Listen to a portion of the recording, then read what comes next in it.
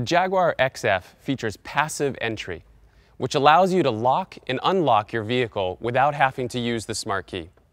The key still needs to be present, so in your pocket, for example. This video will show you how the passive entry feature works and how the passive locking feature works.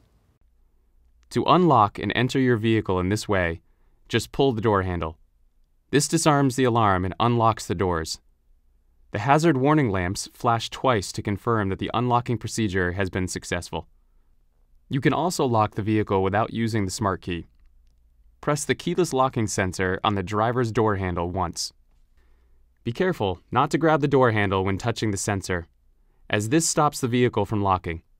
The smart key needs to be present and detected outside the vehicle for the locking feature to work.